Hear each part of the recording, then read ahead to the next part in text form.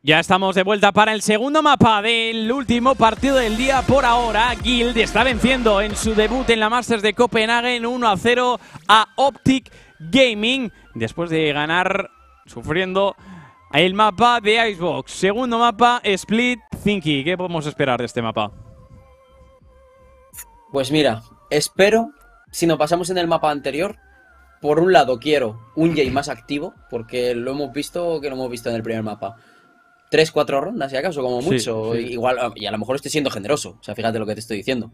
Por otro lado, quiero también una defensa de Guild. A poder ser que no me genere tantas dudas o que no haga tantas aguas en un side, porque lógicamente en un mapa como Split, que siempre que vengo lo digo es... Bueno, ya le queda poquito, pero es el mapa más defensor de todos. Si tienes dudas en la defensa, que encima es el lado en el que va a empezar Guild...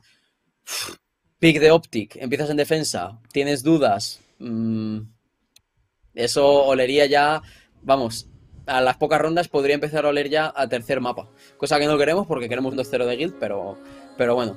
Entonces, por un lado eso, y sobre todo el ataque, espero que por parte de Guild esté a la altura del Icebox. Sé que no se pueden comparar, porque evidentemente es mucho más complicado de atacar el Split, que de hecho, incluso tú me decías que el ataque de Guild, incluso en ocasiones se te hace un poco pesado por el tema de que agotan mucho el crono, pero es que es un mapa en el que realmente tú tienes que trabajar las zonas, asegurarte de que tampoco el defensor tiene mucha información. Es complejo, es complejo. Entonces, muchos equipos lo que les pasa es eso, que se les acaba consumiendo el crono y otros directamente pues optan a lo mejor por una compo quizá con doble duelista y optan por echar ahí leña al fuego constantemente. Te voy a decir dos cosas. La primera, bueno, una cosa que va junta. Me excita demasiado Saif con Cypher y Trex con Raze. He dicho. Pues los últimos registros, quiero recordar, porque lo tengo aquí apuntado, Guild habían quitado el Cypher y habían puesto el Chamber. Además, vuelve la Viper, no, por otro lado, no lo lleva OPTIC, o sea, la compo de OPTIC, la voy a decir rápido, últimos registros, evidentemente, todo está sujeto a cambios, como el que dice. Neon, Bridge, Ello, Astra, Chamber. O sea, hay cambios. Hay cambios. Sí, hay Fate, 100%. Hay Fate en manos de Finesse, si no me falla la memoria, y creo que no hay Neon. No ha aparecido. Me ha parecido. A lo mejor he mirado mal, Cuidado. Voy a echarle un ojo rápido. A ver. Esa era. Las últimas. No, es creo que te estás liando con la de Guild. No. La de OPTIC. Tenía Neon. La de OPTIC, último registro. No, que el último registro era ese 100%. Pero la de ahora no. ¿Qué quiero decir? Que ahora no están que ahora están con Fate. Y en manos de Finesse. Veremos. Sí. Veremos, ha habido change. Ha habido cambios. Estamos viendo muchas Fates. De hecho, en la liga doméstica, creo que el primer equipo que vimos con Fate en Split fue Giants, que lo llevaba Ras, el turco. Creo que lo acabaron cambiando. Pero bueno, al final es gusto. O sea, a mí, por ejemplo, el combo Neon Bridge es que es una locura. Es una locura. Abarca mucho stuneado y de hecho lo podemos ver en otros mapas, como por ejemplo en Bind, que OPTIC lleva también el Neon Bridge y es una auténtica locura cómo cogen zonas, a mí me flipa.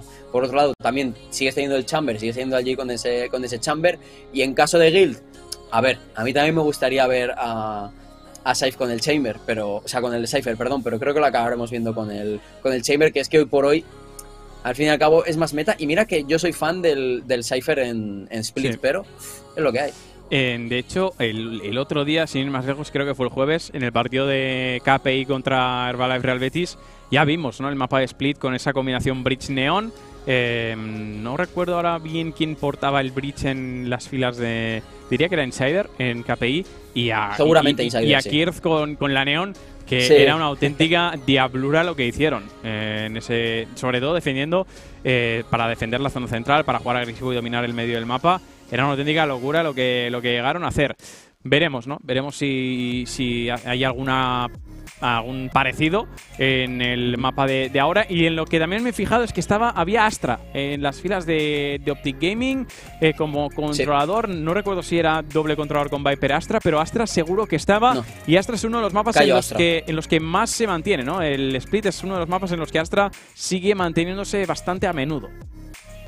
Sí, y pese a que Y fíjate, incluso en Haven se ha llegado a verlo, incluso en Prax, pero a mí, en lo personal, que a lo mejor...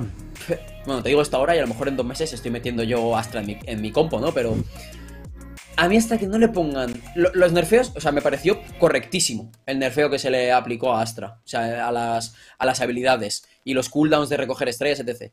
Pero a mí el quitarle la 5ª estrella me pareció demasiado. O sea, yo creo que Astra es una gente que ahora mismo le vuelves a meter la 5ª estrella... Y vuelve a ser full meta. Y hay mapas en lo que lo vas a volver a ver.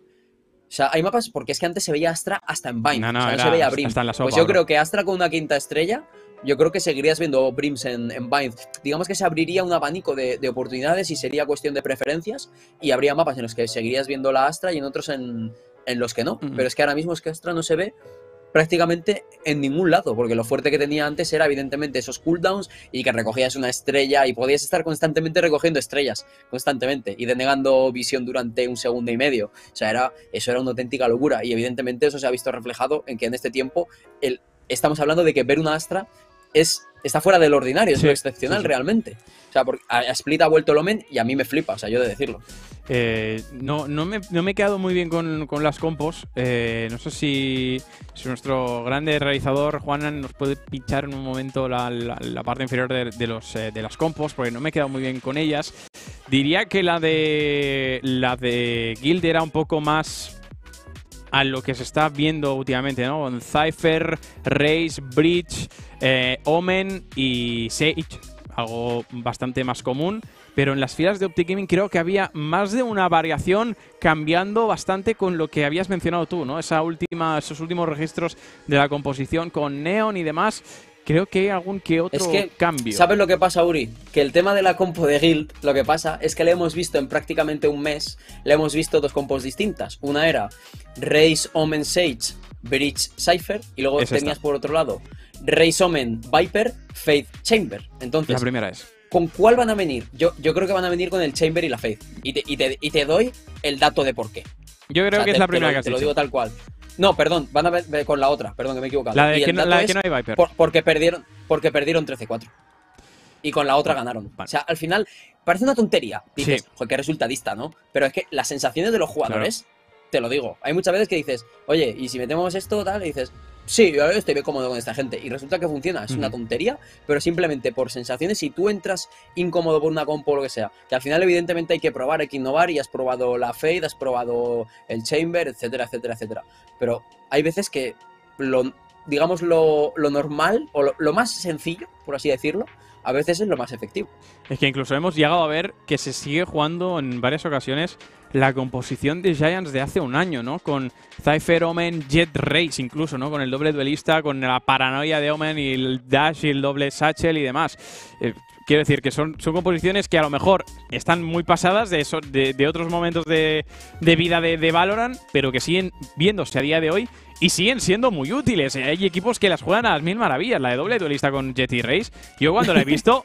en vuestras manos, precisamente, con Loudly y con Minibu ahí dando guerra. O sea, es una locura. Cuando salen bien las cosas, es una barbaridad lo que hace esa composición. O incluso Viper Rex, que también la llegó a jugar en su momento en la Masters de Reykjavik. Me he sentido por un momento como el meme de DiCaprio, con la cerveza y el cigarrillo haciendo así, soy yo. Sí, nosotros llevamos esa compo de doble duelista, porque evidentemente cuando tienes jugadores como Loudly, Mini, al final lo que más quieres aprovechar es su firepower. Y de hecho, en playoffs, cuando llegamos a playoffs, vino un día Sinsi y dijo, oye, porque teníamos que hacer unos cambios en split, porque, bueno, no nos convencían ciertas cosas, y vino Sinsi y dijo, oye, he pensado que esta compo podemos probarla. Dice, se la he visto a G2 y me ha gustado mucho, y era una compo con Chamber Cypher, prácticamente. Y la verdad es que nos vino, claro, Minibu con Chamber, y dices tú, maravilla. Dices, Loudly sigue con la Raze, maravilla. Y lo probamos y la verdad es que se nos dio bastante bien y es, digamos, un doble centinela, por así decirlo. Sí. Pero es algo que está muy en el meta. Sí. O sea, y es que yo lo veo y a lo mejor te chirría un poco, pero mira, cuando lo pruebas y lo sientes dices, muy bien. Ahí tenemos las compos. Zinky, lo que te decía, hay cambios en la composición de OPTIC respecto a la que nos mostraron, ¿no? En el último precedente. No hay el Nano, no hay Neon. Víctor, que lo va a hacer con Raze, y Fines con la Fate. Sí, ahí está. Vamos, lo has bordado, ¿eh? Lo has bordado. Ahí está. Es que, más que nada, es que había salido anteriormente las composiciones. Por eso te estaba diciendo que me sonaba, ¿no? Que iban a jugar así. Pero seguramente te perdiste el único frame en el que nos han pinchado la... Tú vas con hacks. O voy con hacks. Tú eres perro viejo. Tengo... Sabe más el viejo por diablo que... Tengo cositas, ¿no? Por diablo, perdón. tengo cositas, sí, viejo. sí. Ojo con Cola, que abría la ataca con Marvet, que así es que refraguea. La pop flash es buena, está cegado Saif, pero se mantiene con vida. Responde el conjunto de Gil con una flash buenísima de Leo, que saca una y otra más para Saif. Quiere echarse para atrás, Finesse quiere rotar junto a su compañero, por tanto a Spike 3 para 2. Y Jay, que la tiene que liar, pusheado, intentando cortar rotaciones, que el Headhunter finalmente se va a echar para atrás. Al retake va a jugar Gil de 3 para 2. Sí, 2 para 3 que intentaba Jay en esta ocasión, intentar equilibrar la balanza para dejar ese 2 para 2 y lo está haciendo relativamente bien. En caso de que saque la kill, qué bien Saif. Qué bien Saif, que venía por la espalda, acaba con Finesse, se queda solo el canadiense finalmente. Es un mano a mano entre Finesse y Ras, y es el británico quien prevalece en el 1 contra 1. La ronda de pistolas en defensa, que va a subir en el marcador de Guild 1-0. 1-0, ronda que vemos ahí muchas cruces en la zona de Heaven de A. Finalmente acaba yéndose por Ropes, el único hombre que quedaba con vida, que era FNS, para juntarse con Jay en ese 2 para 3. Spoteaba en última instancia Saif con la cámara a ese último hombre que estaba un poco más descolgado por toda la acción que había ocurrido. Y ya en ese 2 para 3 evidentemente consiguen el plante de la Spike. Y ojo porque se va a venir forzada, al igual que vimos en el Icebox. Y pese a que Jay intentaba conseguir una baja, no compraba del todo el movimiento porque estaba escuchando muchos pasos por la zona de base. Y espérate porque se viene una entrada directa con los 5 hombres. Se va a venir una explotada en el punto de agua, al menos eso parece, en las filas del conjunto de OPTIC. Leo, que está cegado, bien, Leo. Está spoteado, tiene que llegar a cobertura de Saif, que no tiene visión porque está aguantando dentro de la nébula de Astra. La internada de OPTIC finalmente va a ser hacia la parte superior, donde se van a encontrar con Ras, el británico que va a destruir al acechador, pero Víctor que destruye a Saif. La primera kill que la firma OPTIC Gaming es un 5 para 4. Y ojo Colda, Sí, se pasó de listo Saif, pero bueno, Colda evidentemente tiene ya toda la información. Y esto lo que permite es que prácticamente estén todos en... Bueno, es que es doble lurkeo, que no se veía bien en el radar. Va a ser complicado con la trampa ahí, a no ser que se vuelvan todos. Ojo, porque se van a volver, ¿eh? No, se van a ir por base. Se van a ir por base, lo está escuchando todo. Y ojo que está Jay, ¿eh? Y Ras va a ser el primero. Ras va a ser el primero en encontrarse con la cometida. Les va a dar la bienvenida también Trex, que ya está en la zona central ubicado con la menta desde aguas, que va a intentar hacer lo suyo. Y se van a encontrar con Marvet. A ver quién es el primero en caer en combate. Apertura de Ras, localiza, impacta la bala, pero no acaba con nadie. Llega la apertura de Coldamenta, acaba con Víctor, pero Marvet que refraguea, acaba con la vía del español. 4 para 3, ventaja para el conjunto de OPTIC Gaming, que va a volver a rotar tras sus pasos, haciendo caso del call de Jay. 4 para 3 en A, que van a acabar. Fíjate, esto es muy de disciplina de CS, el tomar las zonas, dejar ahí un hombre colgado y que te dé el call. Y cuidado porque es que no saben que Leo está ahí y la puede... La va a liar, parda. Si se abre ahora no tienen tiempo para plantar. Leo que la lía, saca una y saca dos. Va a ganar la ronda Leo, va a sacar la triple. ¡Qué bueno es! ¡Qué bueno es el sueco! La segunda ronda que va a subir en el marcador de Guild, que además ha hecho que la ronda forzada de OPTIC Gaming no sirviera ni para plantar la Spike. Le hizo... Bueno, intentó Jay hacer un Marvel, pero evidentemente no has limpiado el site. Tienes que dar un call. Bueno, sí que veíamos que se iba a Marvel a limpiar esa zona de screens, pero es que Elbow no lo has limpiado. Tienes que ser consciente de que hay un hueco en el site que no has limpiado y por lo menos estar alerta de ello, pero no. Finalmente vemos que no le cubren de prácticamente el único sitio del que podían matar a la Spike y se ven penalizados por ello. 2-0, gran movimiento de Leo. El murito de Sage directamente lanzado en la zona central, colocadito, picando hielo Marvet, intentando destruir el tercero de los bloques. Va a lanzar su primer smoke con la menta. Bueno, el segundo, porque el primero estaba ubicado en el garaje. Segundo smoke en la zona central. También el slow de Sage para ganar más tiempo. Y se mantiene el 5 para 5. Sí, ya vemos de momento el planteamiento por parte de los estadounidenses, que es contra la zona de medio y se ven recompensados. Y la primera que la firmaba Crasis y la segunda que es para Víctor. Upgrade de armas en las cuerdas con la venta que secreta Tarzan acá con la vía del diablo. Es un 3 para 3. Aparición tenebrosa para reposicionarse. ¡Ay, no! Estás boteado, pero aún así ¡Ay, saca la kill sobre Finés. Aguanta con vida, 57 puntos de vida desde las sombras disponibles, pero viene Víctor corriendo con el run and gun. Acaba con él. La réplica para ganar tiempo. 45 segundos restantes, 2 para 2. Y ojo Saif, Cuidado, Crasis. Y ojo Saif que viene por el garaje. Está esperando Víctor. A ver quién se lleva ese mano a mano. Leo que acaba con la vía de Crasis. Víctor que planta Spike. La flash no es buena. Víctor no estaba cegado, pero así Leo que le gana el duelo. Doble para el sueco y tercera ronda ya para Guild. Mira, con los troleos que me mete el radar cuando pasan estas cosas de que se quedan pillados los agentes, yo que vivo prácticamente mirando el radar, digo, ¿qué está pasando? Digo, ¿sí se están viendo? Digo, ¿por qué no se están disparando? Claro, yo estaba pendiente del duelo entre Leo y Crasis y se están viendo y digo, no, ¿qué está pasando? Que no se están disparando. Y mientras tanto, tú estás diciéndome, cuidado con Saif, y estoy viendo a Saif también apuntando a la pared, caminando recto, y diciendo, ¿pero qué está pasando? Digo, es que no sé qué está pasando. 2 para 2 que finalmente logra salvar Guild con los 2 integrantes vivos. Evidentemente ya una vez estaba la bomba plantada, Víctor estaba totalmente atrapado, pero también lo que buscaba, dada la economía de OPTIC y la situación de la ronda, era simplemente plantar y jugar la siguiente. Pues esta ronda ya empieza a ser importante para OPTIC Gaming, ¿eh? Ahora sí que su full buy Guild, que la va a forzar, va a jugar con 3 armas tier 1 y 2 spectres. Así que esta ronda es capital y Ras busteado en su moro. Sí, y qué bien, me gusta cuando los equipos atacan medio de esta manera. ¡Oy, oy, oy, oy, pues oy! ¡Oy, oy, oy, oy, oy! Ahí lo llevas. Doble para Guild, ojo con Marvet que se ha colado en la zona de B. Finalmente Ras que se gira y prevalece en el duelo. 5 para 2, la Spike dropeada en cuerdas. Revisa la espalda Leo que acaba con la vía del diablo. Va a ser un free upgrade de armas para Saif y también para Leo. La ronda que ya está servida va a ser la cuarta para Guild en defensa, 4-0.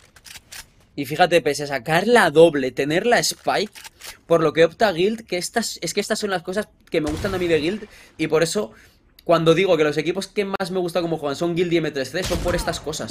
Porque es que mira la doble apertura, caen las balas de pintura, es que son esos pequeños detalles, los de, acabas con 2 hombres, spoteas la Spike y dices, mira, me voy, juego 5 para 3, que mis armas no son tan malas, porque no es que estuvieran a series precisamente.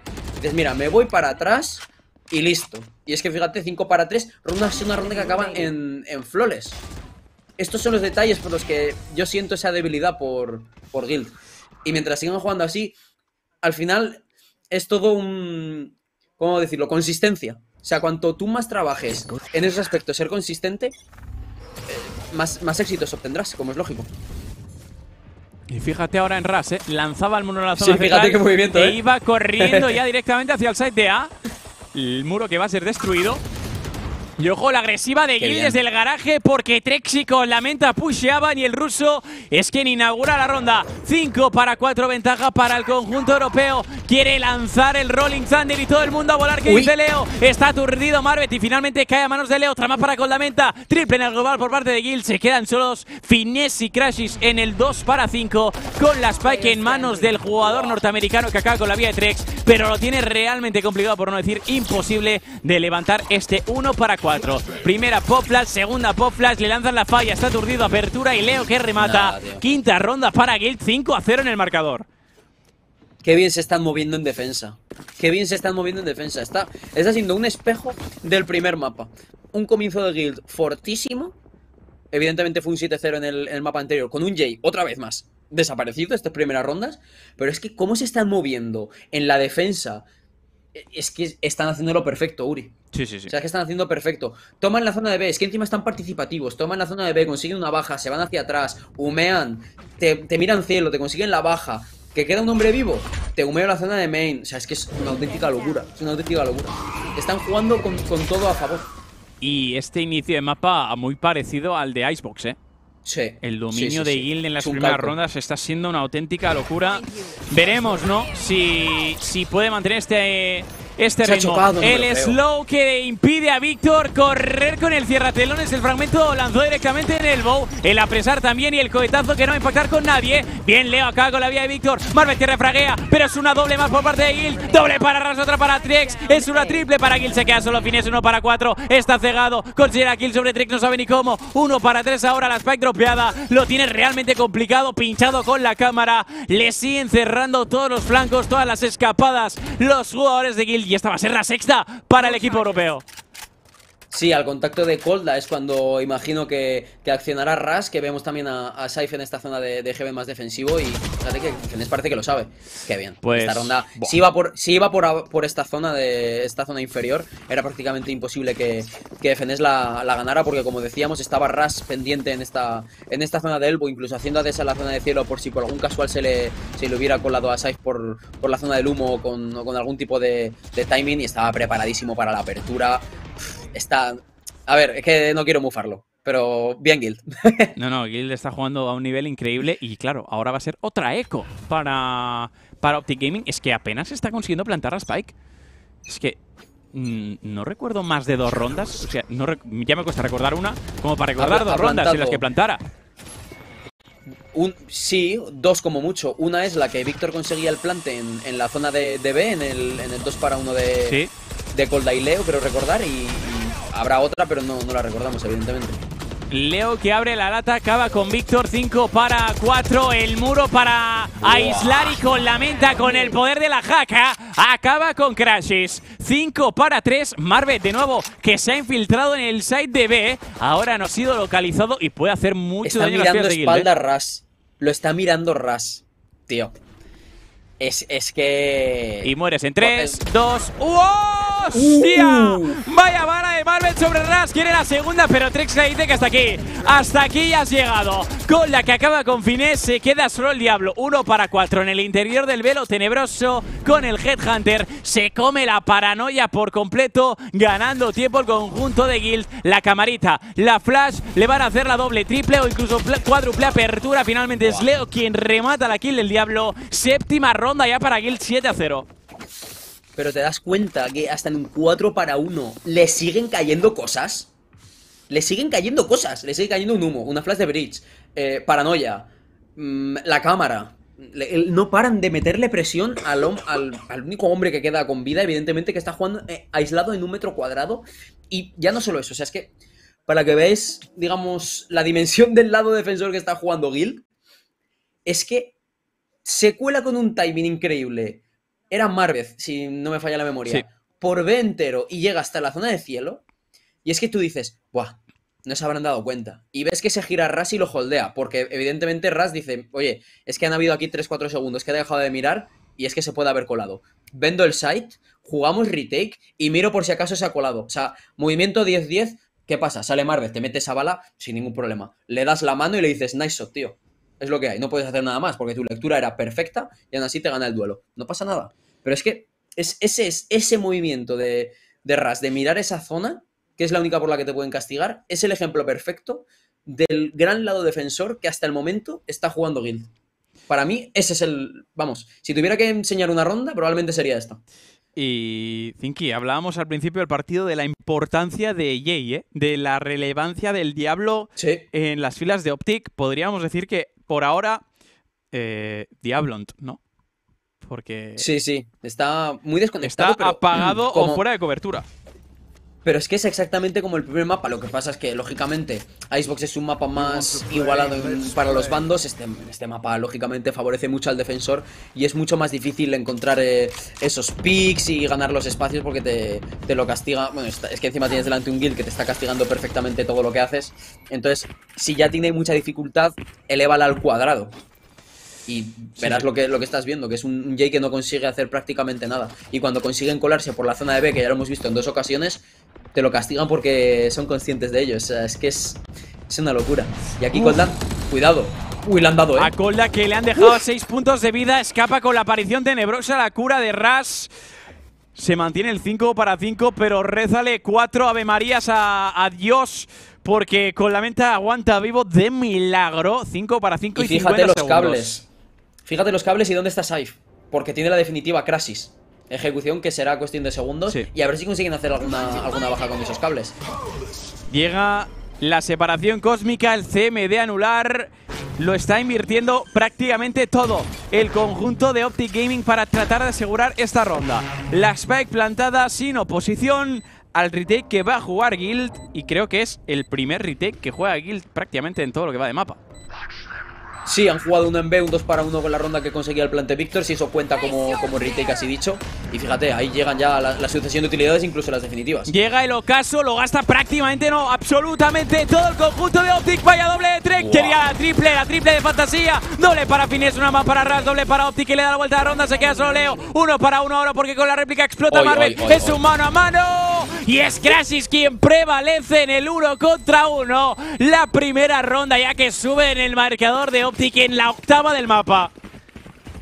Exactamente, mismo guión que el primer mapa. 7-0 y anotan una. Esta vez no ha sido a Echo, pero bueno, el rival también juega y es que te han hecho una inversión de definitiva, Suri. Sí, todo. Muy, muy grande. Todas. Sí, prácticamente todo. Te han invertido Ocaso, punto cero, división. Es que el Tour de Force, creo que ya. El Tour de Force al principio de la ronda de Jay, es que las han gastado 4. Todas. Menos el cierrateno es de Víctor, que la ha gastado en la ronda previa. Sí. Ojo con la agresiva que plantea Gil. Trex que estaba cegado y finalmente lo puede pagar muy caro. Escapa con vida, no sabe ni cómo y prácticamente sin recibir el impacto de ninguna bala. Sigue encerrado detrás de la caja. Le disparan a través. 18 puntos de vida que le restan. No tiene ningún satchel para poder reposicionarse. Le lanzan el smoke como a modo de cobertura, pero lo tiene muy complicado. Va a intentar hacerlo y lo va a hacer. Va a escapar Trex. Se mantiene el 5 para 5. Qué bonita pelea que hemos visto estos primeros segundos de ronda en la zona de medio, intercambio de utilidades, un hombre encerrado en una esquina prácticamente cayéndole unas balas de pintura. Y fíjate que después de toda esta tormenta llega la calma y es OPTIC el que va cogiendo esta zona de medio al shift, limpiando las esquinas poco a poco. 5 para 5 con ese operator en manos de Jay. Y si Gil no se precipita y mantiene el guión de partido que nos tenía acostumbrados. ¡Ay! La flash que cegaba a Saif, pero el Soko que antes de caer en combate eliminaba de la ronda Crashes. Es un 4 para 4. La zona de Robs está vacía. Podría usar el res el conjunto de Guild. Veremos si deciden usarlo con la menta que prepara el velo tenebroso para denegar el slow de Chamber. Pero finalmente que se va a echar para atrás. El garaje dominado. Leo que cae a manos de Marvet. Es un 4 para 3. 4 para 3. Fíjate, Ras sabe ya. Sabe del primer hombre. A ver si consigue acabar. Complicado. Era demasiado. 13 segundos, cuidado, 12 segundos por delante. Llega el plante de la Spike, lo quiere realizar el conjunto de OPTIC. Víctor que lo va a hacer sobre la bocina. Víctor. Llega con la menta del abuelo que saca la kill sobre Víctor, pero Marvet que refraguea, es una triple ya para el canadiense. Se queda solo Trex el ruso en un 1 para 2. Lo tiene muy complicado, 78 puntos de vida, apertura y Marvet que le remata. 4K de Marvet, segunda ronda para el Greenwall. Y cuidado porque en este mapa las rondas en ataque se pagan muy caras, Se pagan muy caras, son muy difíciles de conseguir. Ha conseguido ya 2 consecutivas OPTIC. El banco de Guild sigue bajando, pero todavía tienen por lo menos para una ronda más, te diría. Quizá ya no con una inversión tan generosa como un operator que estamos viendo ahora en manos de Trex. Pero cuidado que ronda a ronda es como si te puede escapar esto y te podrías ir otra vez a un 7-5. Sí. Y claro, un 7-5 en split a las 5 rondas. Cuidado, Sí. Es que estoy teniendo un déjà vu, como se llame, del Icebox, Es que está siendo una calcomanía prácticamente del Icebox. Saif desde la pasarela tiene el cable trampa habilitado en la entrada al site de A, jugando en un off-angle. El sueco se mantiene firme por el momento, Saif. Y en esta ronda que todavía mantiene el 5 para 5 con OPTIC ahora tratando de ejercer un poco de presión en la zona central. No va a haber. ¡Ay, qué timing! ¡Wow! ¡Qué bien lo ha hecho FNS! ¡Qué bien lo ha hecho FNS! FNS que abría la lata, acaba con Saif, pero Leo que refraguea. Pone el 4 para 4, tiene el Rolling Thunder y en cualquier momento puede poner a todo el mundo a volar. Marvet que ha sido localizado por con la menta, lanza la paranoia. Marvet que se echa para atrás. Se dispone en posición astral ya para intentar colocar algunos anillos. La falla que es buena. Está Crashes aturdido las balas de pintura que van a dejar a 11 puntos de vida Crashes. Mientras ella inaugura su contador de kills acabando con Coldamenta. 4 para 3, ventaja para OPTIC Gaming. Llega Víctor ruscando por la espalda, acaba con la vía de Trex. Es un 4 para 2 esta ronda que que no se puede escapar por parte del Green Wall. Están Ras y también Leo con vida. Una killer británico podría servir para intentar levantar a alguien y dejar la ronda en un 3 para 3. Acaba con la vía y Víctor no puede con Jay. El diablo que acaba con Ras. Es Leo en el 1 para 3 que recoge el Operator. Se va a escapar con vida. Va a ser la tercera para los norteamericanos.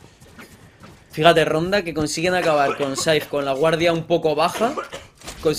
Bueno, se conseguían colar hasta 2 hombres, pero ese FN es el que conseguía acabar con Saif, que justo cuando ponía la cámara para obtener información, ya no solo es que no obtuviera ningún tipo de información porque ya habían avanzado los hombres, sino que encima muere, cede todo el site, llega Víctor en un lurkeo, que es lo que ya acaba de partir por completo a los europeos. Se está encontrando cómodo otra vez más, después de perder 7 rondas, otra vez más OPTIC encontrándose cómodo, y es que esto son malas noticias para Guild, evidentemente, porque además Jay está empezando ya también a sumar poquito a poco. Es la tercera para OPTIC, de forma consecutiva. Y si gana esta, habrá problemas en las filas de Guild para poder comprar. Es que lo he dicho hace 2 rondas, y lo repito, es una calcomanía del Icebox. Este mapa ha arrancado a las 1000 maravillas Guild a partir de la 8ª ronda. OPTIC Gaming ha empezado a notar y ojo la apertura. Trex que abre la lata, acaba con Marvel. 5 para 4, ventaja para los europeos esta ronda que no se puede escapar. El punto 0 que silencia momentáneamente a Trex, pero la réplica permite ganar tiempo a Guild. Busca una nueva oportunidad del ruso. 5 para 4. 5 para 4, van a volver a retomar esta zona de medios. Sobre todo va a ser muy importante cerciorarse de que no lo han avanzado, de que no hay nadie cerca. También romper ese muro para que, bueno, si quieren, en caso de que quieran meter un poco de presión por esta zona de medio, vemos que finalmente no van a optar por ello. Y lo que van a hacer es juntarse otra vez en la zona de A, en otra ronda, en la que Jay ya se ha colado en la zona de cielo. Lo que pasa es que Saif lo va a spotear con relativa brevedad con la cámara. Y Víctor, en este 4 para 5, se va a quedar en medio descolgado para tratar de emular lo que hizo en la ronda anterior. Va a ser la Race Lurker de mis rankings, ¿no? El bono de Víctor. El tormento directamente a CT. Está silenciado Saif, a ver cómo lo juega el sueco. Hace la apertura, falla las balas. Sigue aguantando en el bow como puede, buenamente. Le vienen a comer y finalmente Finés que acaba con él. Pero viene Leo, que hace volar a todo el mundo. Víctor acaba con Ras, es una doble para OPTIC que le da la vuelta a la ronda. Es un 4 para 3, la spec plantada al retake cuando Guild. Vaya Satchel y apertura que intentaba Trex, pero Ye que le vuela, le caza al vuelo. Con la que acaba con Finés. Es un 3 para 2, ventaja para los norteamericanos. Aparición tenebrosa, cierra telones y Crashes que explota con la menta y ella hace lo propio con Leo. Cierra la ronda OPTIC. Cuarta para los norteamericanos que se están metiendo de lleno en el partido. Y otra vez más consiguen esa baja en la zona de A. Tagueaba el cuchillo por cuestión de milímetros a Saif, que estaba en esa zona de elbow. Y pese a que es un tío individualmente con mucha habilidad, vemos que es que ya cuando te están comiendo así. Y es que creo que otra vez más FNS estaba corriendo y no lo han escuchado. No sé. Me gustaría preguntarle luego a Golda si el sonido es bueno, porque es que estas situaciones son las que me hacen dudar de si realmente el sonido es bueno. Porque si ahí se gira Saif, seguramente la primera baja la anote. Pero bueno. Fíjate, porque esta es la última ronda antes del cambio de bando. Separación cósmica. Quieren entrar en B nuevamente. Doble espectre para defenderse en el lado de Guild. La Spike es que van a colar otra vez a Jay en la zona de cielo, Uri. Es fake, ¿no? Porque quieren entrar en A. La Spike está caída cerca de B. Les han denegado la información con esa división. Y no sé si será cuestión de segundos que Jay otra vez busque esa agresión por la zona de cielo. Aunque parece que ya hay un doble hombre. Están ahí tanto Golda como Trex preparados en la zona de cielo en caso de que vaya alguien. Pero para jugar retake sí que es cierto que tienes ese cierratelones para partirles un poco por la mitad, pero veremos si va a ser suficiente, ¿eh? Porque están vendiendo el site entero y esto que está haciendo OPTIC es buenísimo. Si te están dejando espacio, entras caminando, sin ningún problema. Poquito a poco van a plantar la Spike para defenderla desde la parte superior. No lo hacen, no lo hacen porque viene Trex con la Spectre y a través del Smoke acaba con Crashes. 35 segundos por delante. Cierra telones disponible para el ruso que puede hacer volar a alguien. Viene el res de Ras sobre con la meta. El res de Ras, ¿no? Madre mía, vaya trabalenguas. Ras que devuelve a la vida con la meta. 5 para 4. Ventaja numérica para Gil que quiere anotar la última ronda antes del cambio de bando. Viene Trex volando con el cierra telones. Ya está explotar al diablo. Es una doble para Gil. Otra para Saif. 5 para 2. Se meten en interior del Smoke con la meta, pero cae a manos de Víctor. Es un 4 para 2. Una para Marvel. Los ve cruzar en elbow. Es un 3 para 2. Los tienen localizados. Víctor con el satchel. Quiere defenderse desde el backside. Sef que que le vuela. Se queda solo Marbet 1 para 1. Saif contra Marbet. A ver quién prevalece. Saif en la apertura. Cierra. Triple para el sueco. Octava para Guild en defensa. Al cambio de bando. 8-4 arriba el conjunto europeo. Fue lo mismo que en Icebox, ¿no? Si no me falla la memoria. Creo que también fue un 8-4. Vaya ronda, cómo se ha acabado complicando. Para lo bien que parecía que iniciaba el retake, con Trex acabando con ese primer hombre en la zona de main con el cierratelones, colándose de nuevo en el humo. Llegaba incluso Colda, lo veíamos en site humeando la Spike. Víctor metiéndose en el humo, acabando con él. Uf, madre mía, que es que están siendo unas rondas, Uri, que es que sucede toda la acción en nada. En 5 o 10 segundos se decanta la ronda y es una auténtica locura. Y hemos visto otra vez, es que pese a quizá pecar de repetitivo, es que es lo mismo que en el Icebox. Literal. Es que es lo mismo. Mismo resultado al cambio de bando. Y mismas sensaciones. Claro. Se encienden en la octava ronda. Se van al half exactamente igual. Claro. Evidentemente lo malo ahora es que te vas a split al lado atacante, que es el menos favorecido. Sí que es cierto que me ha dado buenas sensaciones Guild, pero estamos en la misma. Me ha dado buenas sensaciones las 7 primeras rondas, sí. Y luego quizá no tantas, porque era una mitad de... Si nos basamos simplemente en sensaciones de las 7 primeras rondas, es una mitad de acabar, pues eso, lo mismo, un 10-2, 11-1, peor de los casos un 9-3, pese a la maldición. Pero fíjate, finalmente 8-4, evidentemente pistolas muy muy importantes para OPTIC en caso de querer hacer comeback, y en caso de Guild también para, digamos, dar un golpe sobre la mesa y ese factor psicológico de prácticamente ponerte con esos dobles dígitos, porque la segunda ronda debería ser, entre comillas, transitoria. Si no me falla la memoria, y corrígeme si me equivoco, Guild ha ganado las 3 rondas de pistolas que llevamos en la serie. Es posible. Si Anota está atacando en split. Sí. Si Anota está atacando en split, cuidado que 4 de 4. El partido se puede poner muy, muy de cara, ¿eh? Cuidado. Claro, es que no hemos hablado además del mapa anterior del factor pipas. Bueno, y que Guild, claro, igual que ahora, anotando bonus también. La importancia de las pistolas. Para cómo ha acabado el mapa anterior, 13-11... La importancia de ganar la bonus, la importancia de ganar las 2 pistolas. Y al final, pese a tener todas esas concesiones, el mapa ha sido muy, muy, muy apretado. Y cuidado, porque es que este puede ser también exactamente lo mismo. A ver cómo empieza. A ver si no serán capaces, ¿no? De que esto esté... No sé, de que esto sea una retransmisión ya, que un partido que haya sucedido, ¿no? Nah. ¿Está grabado esto? Está grabado. Filmación.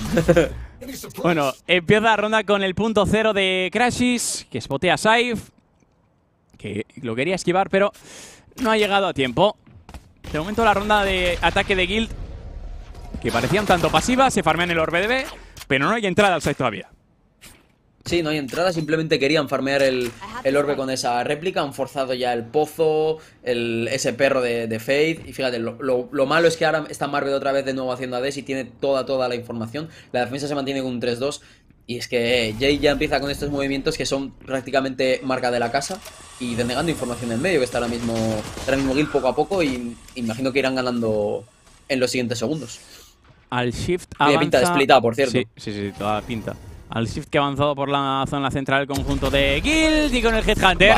Yay, que no perdona 2 balas, acaba con Saif y abre la lata. 5-4, ventaja para OPTIC. Viene Trex desde las cuerdas. Uy, el timing. El slow que se va a activar, llega la flash, quiere hacer la apertura. Crashes que está en una posición perfecta para sacar una doble kill con la Frenzy, y otra más para Víctor. Triple ya para OPTIC, se queda solo con la menta. 1-5. Ningún tipo de oportunidad para con la triple para Crashes, y ronda de pistolas para OPTIC Gaming. Lo de las frenzies es una cosa que no se suele comentar siempre, pero lo fuertes que están en ronda de pipas es una auténtica locura. O sea, prácticamente es ver un equipo con 1 o 2 frenzies y casi sabes que van a ganar la ronda si van donde están esas frenzies. Es que fíjate que mira esto, es que esta distancia es totalmente letal. Es una auténtica locura. El otro día... Lo que no entiendo todavía es por qué no se ven tantas. El otro día la recogí en una ronda de pistolas, en una ranked, en Fracture, y no di una maldita bala. También es verdad que estaba disparando desde Narnia, ¿no? Me pensaba que estaban muy chetadas y dije, me vine arriba, ¿no? Pero no lo hagáis, chicos. Si estáis jugando con una Classic, seguid con la Classic. Solo buscad la Frenzy si vais a jugar en el Close Quarter. Si no, ya no están OP. La ronda anti-eco que va a ser meramente transitoria. 4 kills del tirón de Optic Gaming. Solo Saif en el 1 para 4. Recoge la Bulldog del suelo y si saca un par de armitas más, ya me parece worth la ronda para... Mira lo que lleva Jay, ¿eh? Sí, bueno, le va... Va con la sorti. Le va a pegar tremendos copetazos. Ya por cuerdas que va a estar buscando las 2 rondas. De momento Saif que se echa para atrás desde mercado. Quiere recoger la Spike. El acechador que no le va a llegar a spotear. Y va a ser Finesse el que va a ser el primer jugador del Guinea Wall en encontrarse con el bono de Saif, que sigue avanzando poco a poco, sin prisa. 45 segundos por delante, haciendo el AD Finesse. Ahora sí que ha localizado a Saif. Quiere limpiar la esquina izquierda. El jugador sueco no va a encontrarse con nadie. El punto cero que ahora sí que le va a spotear y le va a silenciar. Recoge la Spike, hace la apertura. Finesse acaba con Marbet y finalmente es el canadiense quien firma el 4K y pone la sexta en el marcador de Optic. No está mal esas 2 armas que ha conseguido quitar Saif en esa primera apertura en medio, como lo hemos visto con la Classic. Guild prácticamente mismo planteamiento que en ronda de pistolas. Mismo stun, misma apertura con los mismos hombres. Sí, y bueno, es que FNS de hecho contestaba exactamente con lo mismo. Con ese acechador, conseguía farmear el orbe, que era lo que quería Guild. Y es que fíjate, Trex ya a 4 orbes de definitiva de ese cierratelones. Y por parte de la defensa vemos que las parejas siguen exactamente igual y siguen siendo las mismas. Y va a seguir tirando el mismo cuchillo aquí el Keio defensor. Y esta ronda es importantísima para Guild, ¿eh? Es la full die contra la bonus, pero es una bonus con una Vandal y una Phantom. Ojo con Víctor que se pushea a la zona central. Está cegado Trex, se mantiene con vida el ruso. Víctor, que estaba afectado por el slow, escapa a 19 puntos de vida. Le han llovido balas por todas partes y se va a intercambiar el arma con su compañero, que sí que tiene full vida. Bueno, y a Marvel también la ha puesto para llevar también. Bueno, cositas de no llevar las Sage. Estas rondas son en las que realmente la echas en falta, porque aquí una curación te da... Bueno, te da alas. Es una auténtica locura. Y fíjate ahora la defensa que está dejando este side de B un poco más abierto. Vemos un 1-3-1 muy marcado por parte de los atacantes. 50 segundos. Y el 1-3-1 a falta de este tiempo van a tener que darse un poco de prisa en ejercer presión, ya sea por medio o por A, porque si no, cuidado. De momento Trex que ha acabado con Víctor. Crashes que desde cuerdas tentaba un poco a la suerte. Le lanzan el velo tenebroso que le deniega la visión. El punto cero destruido. No ha silenciado a nadie. La rotación que va a ser en el side de A, porque Saif activaba la doble prisión cibernética y hacía ver que podía llegar a ser un split en el side de A, pero no. No va a ser ese el movimiento de Guild. Van a entrar en B, donde está Finesse aguantando a ver cómo lo juega el canadiense. La cámara de Saif para limpiar las proximidades de la entrada. 14 segundos por delante. Finesse se esconde. La tiene el canadiense en sus manos. Llega el plan de la Spike, la flash es buenísima en la apertura. Ras y Leo que sacan una doble. Quiere una más, Ras finalmente cae con la vía. Crashes también, doble para el británico. La Spike que va a llegar al plante a tiempo. ¿Da tiempo, va a ser plantada a tiempo. ¡No! No te puedo creer. No me lo puedo creer, qué troleada. No me lo puedo creer, qué troleada de Guild. Séptima ronda para Optic Gaming. Y mira que lo han hecho bien en la entrada. Han aplicado esa pausa para realmente asegurarse de que iba a caer muro a la derecha, paranoia. Se han asegurado de todo, lo han tenido todo bajo control. Y aún así ese fragmento es lo que les ha partido por la mitad. Ese fragmento es lo que les ha partido por la mitad. Y que Coldamenta tampoco quería plantar abierto por si le podían y el chupo, matar de la zona de Heaven. Y también había el chupo, que se lo han pedido también. Ha caído todo. Sí. Fragmento, no ha sido chupo, tan troleada. Nada. No ha sido tan troleada. Si hubieras entrado con un segundo antes, ¿sabes qué me apareció en el directo? Me ha parecido en el directo troleada porque he visto a Ras que estaba dropeando la Spike para que plantara a otro compañero y que con ese dropeo se quedaban sin el tiempo. Pero luego ves la repetición y ves que le ha llovido de todo, el fragmento, el chupo y mil cosas más que impedían el plante. Por lo tanto, ya no es tan troleada la de Guild. Séptima ronda que sube en el marcador de Optic Gaming, que ahora pues tiene prácticamente todo a favor para intentar poner el empate en el marcador. Llega la internada de Guild para la zona de A, la réplica para limpiar Underheaven, cae el fragmento para ganar tiempo y Guild que sigue merodeando la zona de A. La paranoia que se cae en varios jugadores de Guild. Finesse aguantando con las Spectre, se queda sin munición. Leo que saca una y Ren la segunda. Se pusha el smoke, Víctor saca una, saca dos. Que bien lo está haciendo Víctor, rompe con el tercero. Es con la menta que le sienta. Es un 2 para 2, pero ahora está con la menta 18 puntos de vida al retake jugando el Grey Wall. ¿No hay cable atrás? ¿Tiene dos cables safe y no ha puesto un cable atrás? No te puedo creer. Sí. Ese es el estilo, sí. Lanza la camarita. El velo tenebroso. Jay que Va a piquear, no se ha spoteado por la cámara, no me lo puedo creer. No me lo puedo creer, la cámara que no veía a Jay y el Diablo que saca la doble para cerrar la ronda y darle la octava a Optic Gaming, que pone el empate en el marcador.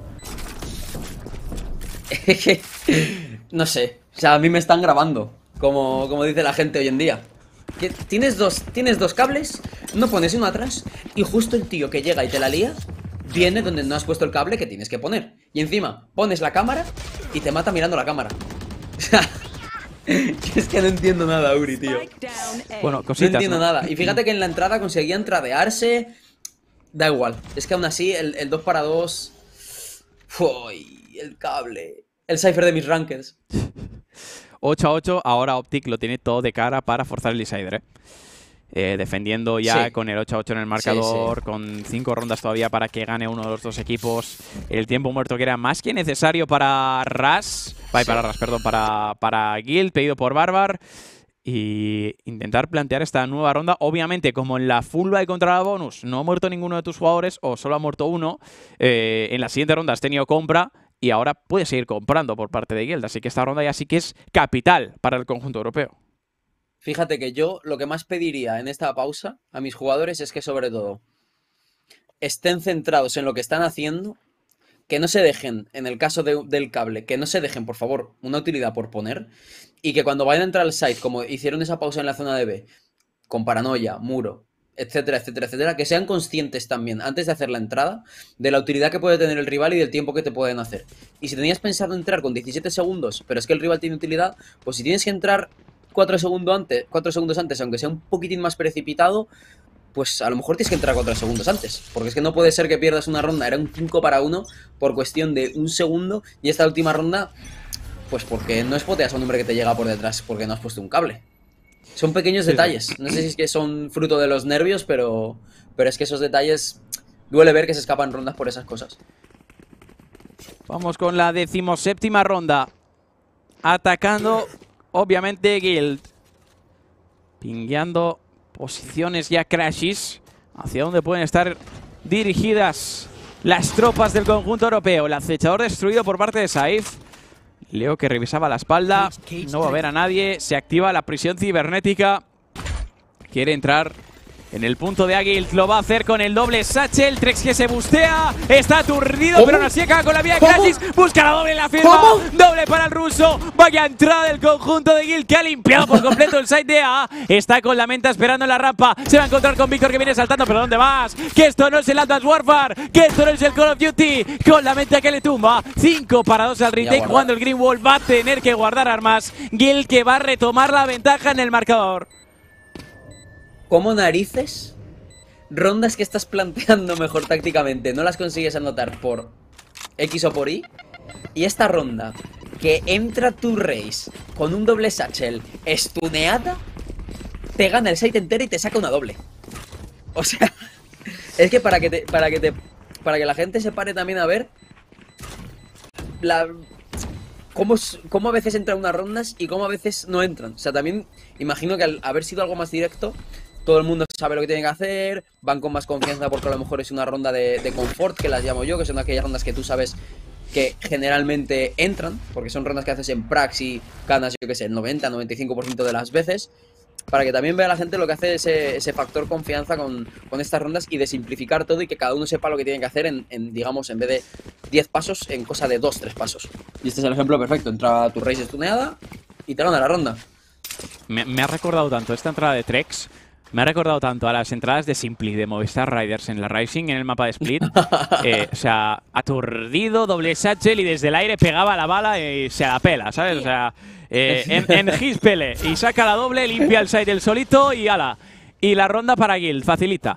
9-8, ventaja para los europeos de nuevo. Y esta ronda, fíjate, porque hay muchas definitivas que pueden entrar en juego, Sí, y sobre todo, mira la economía de los defensores. Buah.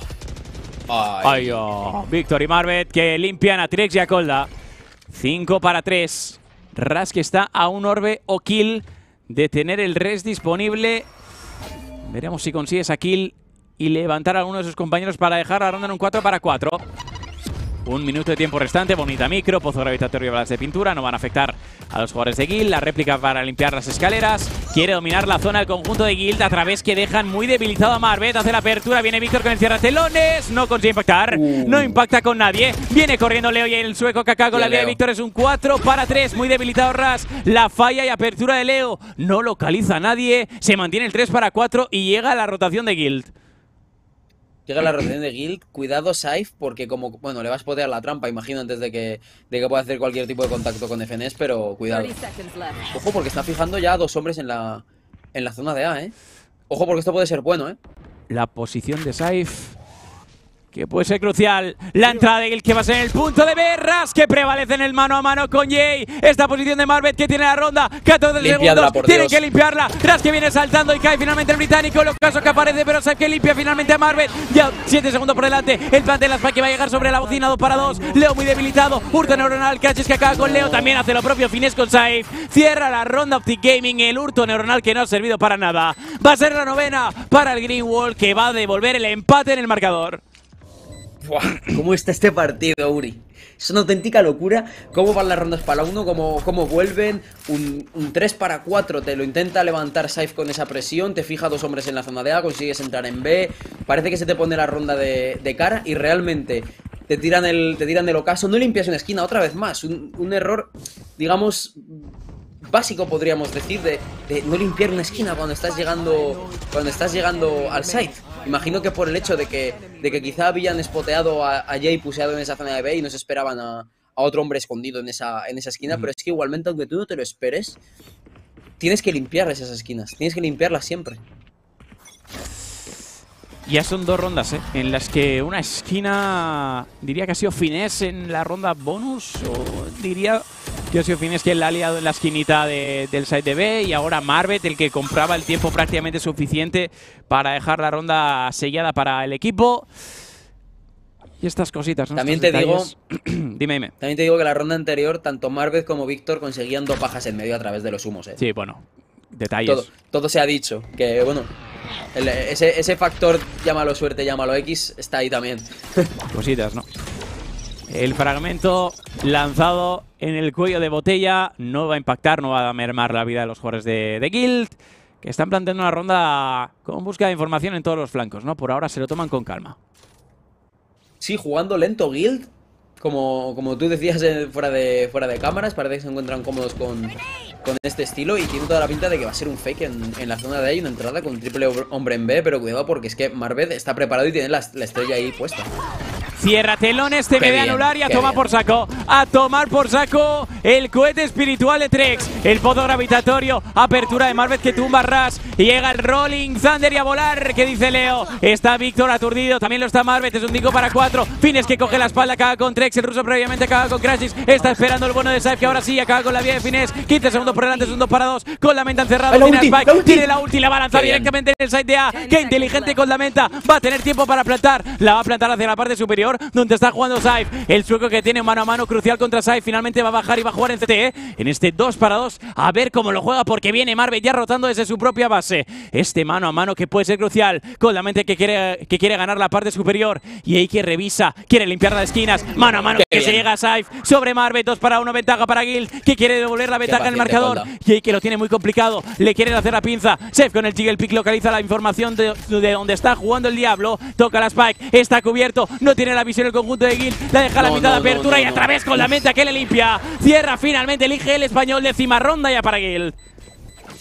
Uf, vaya ronda, qué listo Colda, qué rápido ha sacado. Pues fíjate que en el primer half lo acababan con él cuando intentaba irse con ese desde las sombras en el side de B, y esta vez exactamente el mismo side, consigue irse con ese desde las sombras hasta el side de A, 2-2. Saif que juega en esta zona de base, en esta zona de screens también muy agresivo, consigue la baja sobre Marvet, deja el 2-1 y claro, ya con la spike plantada para la zona de Heaven, en el momento en el que la toca Jay, y en el momento, ya no solo eso, sino que Saif lo spoteaba dropeando desde la zona de Heaven, ya prácticamente la ronda estaba muy decantada para los europeos, que toman la delantera, una ronda arriba, 10-9.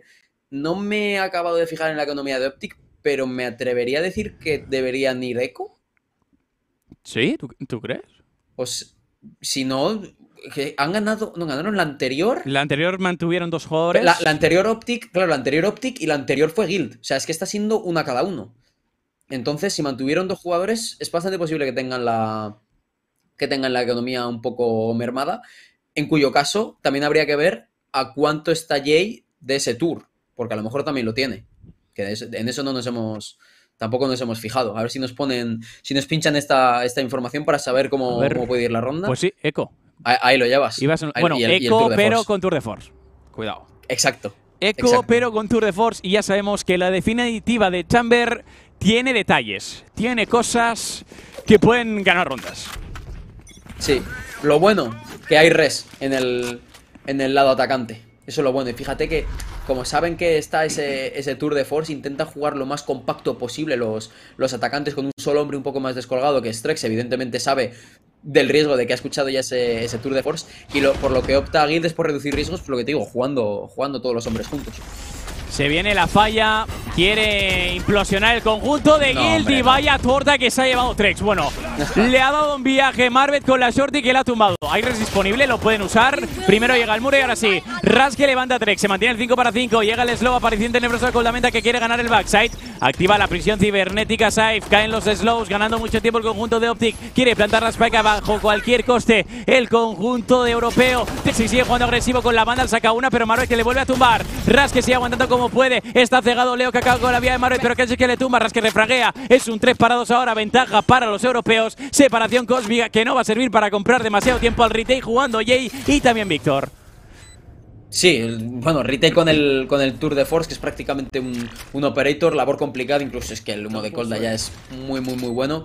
Y no tiene nada de Jay, veremos qué es capaz de hacer los defensores de 2 para 3, que va a ser muy complicado. Y sobre todo a ver qué hace Saif, porque puede ser quizá el primero que muera, pese a tener la cruzada hecha con Ras. A ver, porque Jay está anclando tiros con el Tour de Force y acaba con Ras. Es un 2 para 2 ahora. Hay opciones para Jay, pero con la menta tumba uno. Salva el segundo. Ronda para Guild. 11-9 en el marcador. De nuevo vuelven las 2 rondas de ventaja en el luminoso. Y Guild está a 2 míseras rondas de vencer a OPTIC Gaming, al vigente campeón de la base de Reykjavik. Una división cósmica, por cierto, de Marvel, que yo creo que la ha tirado pensando que estaban más atrasados los atacantes, pero es que habían cruzado ya todos. Y pese a que los defensores buscaban esa distancia corta con la Frenzy, Sorty, etcétera, no acababan de verse recompensados pese a que hacían daño. Porque también Guild era el que iba a esas peleas porque querían limpiar esa zona. Sabían que era imposible plantar en caso de no limpiar la zona de backside. Y fíjate, ronda muy importante que salvan. Y yo te diría que prácticamente si Guild anota esta podremos estar hablando sin ningún tipo de problema de un GG ya prácticamente. Sí, ronda de partido, efectivamente. Ronda de partido. Recordemos que estábamos en una situación muy parecida en el mapa de Xbox, con rondas de partido para Guild, con un 11-5, si no me falla la memoria. Y los norteamericanos han remado hasta ponerse 12-11. Así que, cuidadito. Esta ronda, capital Guild, que de nuevo se lo toma con calma. Menos de un minuto de tiempo restante. Siguen intentando ejercer un poco de presión en la zona central. Sí, a Guild que le da igual ir 11-9, que ir 5-5, que ir 10-0. Les da exactamente igual. El planteamiento sigue siendo el mismo. Y cuidado porque ahí puede morir Trex. Pues ahí está, Trex que cae, Finés que le limpia, la ventaja numérica que la tiene OPTIC Gaming, 5 para 4, sigue intentando presionar la zona central el conjunto europeo, Velo tenebroso de Colamenta, Ras y Leo que van a jugar juntitos, a ver cómo lo hacen porque hay 3 jugadores de OPTIC Gaming ya para defenderse, el pozo gravitatorio activado, la réplica que van a lanzar a modo de defensa los jugadores de Guild, pero está Ras afectado por la vulnerabilidad también Colamenta, cae el español, Ras que se defiende también Leo, cae finalmente Sai, pero es una doble por parte de Guild, 3 para 2, el side de B que no está libre, tienen que limpiar a Marvet, 10 segundos por delante, llega la apertura, Leo que cae, el portador de la Spike dropeada, se queda solo Ras, 1 para 3, lo tiene muy complicado, cierra finalmente Crashes, 10ª ronda para OPTIC Gaming que recorta diferencias y se mantiene con vida en el mapa. El mayor enemigo de Guild te diría que son ellos mismos ahora mismo, porque están entrando con el... Bueno, es que es lo que están haciendo constantemente, ¿no? Entrar con un tiempo así un poco reducido, estilo Navi de toda la vida, cualquiera que haya seguido CS, estilo Navi jugando así relativamente lento y claro, eso te puede venir bien si eres capaz de forzar la utilidad del rival, porque luego a la hora de entrar no van a tener prácticamente nada, pero es que se están defendiendo con todo y es que no estás siendo casi capaz ni de limpiar la zona del backside. Uy, la micro. Ay. Esta micro es una auténtica delicia, amigos. Esta micro es una auténtica delicia. El apresar y las balas de pintura para limpiar a Ras. Marvet pushea en su smoke, acaba con Saif. Doble para Marvet, otra para Víctor. Solo Leo. Flawless para Optic, que devuelve el empate en el marcador 11-11. Le ha salido todo a Optic esta ronda. La micro le sale perfecta. Se meten a un humo contra una compra inferior. Se encuentra un tío de lado. Sale del humo, le da un beso a Colda. Acaba con él también. Así que cuando te salen estas cosas así, no hay nada que hacer. Simplemente flawless, siguiente ronda y listo. Y mira, aquí vamos a ver lo frustrante que es desde el punto de vista de Ras. Es muy frustrante. Se intentaba curar a sí mismo, pero así en plan, I'm done. It was his moment, he knew, he fucked up, ¿no? Básicamente, ese era el sentimiento de Ras cuando ha visto la que se le venía encima. 11-11, decíamos en la pausa, Zinky, que tú cuando vienes aquí a comentar en la LVP, o tienes Decider o tienes Overtime. Y yo te he dicho, ¿y por qué no las dos? Y yo te he dicho, ¿y por qué no las dos? Pues estamos cerquita del primer Overtime o incluso cerquita del Decider. Así que, una vez más, ¿no? El poder de la jaca de Coldamenta por el partidazo que se está haciendo y el poder del overtime de Zinky, siempre que viene al LVP. Siempre. Cuando veáis que hago un partido, señores, si habéis quedado con los colegas después, decirles que no vais a llegar a tiempo. O sea, es imposible. Es que está por contrato. O sea, podéis preguntar al LVP, pero está por contrato. Cada vez que vengo yo tiene que haber overtime o tercer mapa, siempre. Además, se lo decía justo a Uri fuera de cámaras, que creo que no he hecho en mi vida en el LVP un 2-0 rápido. Creo que no lo he hecho en mi vida. O sea, es una auténtica locura. Que por cierto,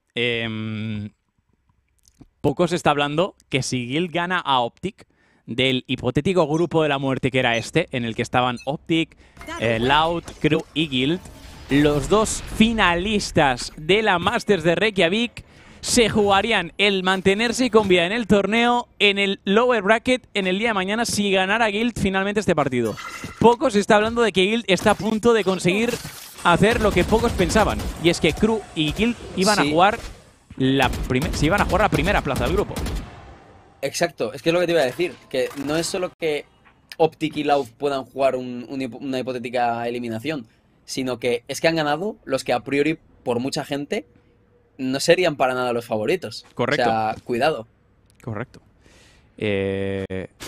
Bueno, seguramente acabo de pegar una mufada terrible, ¿no? Increíble. Leo que viene con el Rolling Thunder a volar, que dice que bien. ¡Qué bien! El doble Satchel como Cebo. Trex que saca la kill sobre Marvet. Es una triple para Guild, doble para el ruso. Es un 4-2 ventaja para Guild. Quiere anotar esta ronda ortoneuronal para conseguir la información y a ver cómo lo juegan JJ Crashes. Si quieren guardar armas o se la juegan. Llega Crashes, lanza la primera pop flash, intenta conseguir la información, pero de momento no ve a nadie. Está esperando que llegue el refuerzo de su compañero y hay que quiere limpiar la zona central primero. Lanza el fragmento en la parte trasera, va a hacer mucho daño. Crashes que explota Trex, quiere sacar la doble, lo consigue esquivar el bono de Leo saltando sobre sus propios pies. La paranoia es buena de Coldamenta, quieren encerrar a los jugadores del conjunto de Guild en este 3-2. Tiene que darse prisa Saif, que viene lurkeando por la zona central. Toca a Spike y a modo de fake, Crashes que limpia Coldamenta y hay que también acaba con Leo y saca la triple. Crashes limpiando Saif, vaya retake, vaya 2-4 que se acaban de firmar OPTIC Gaming, que va a contar con punto de mapa.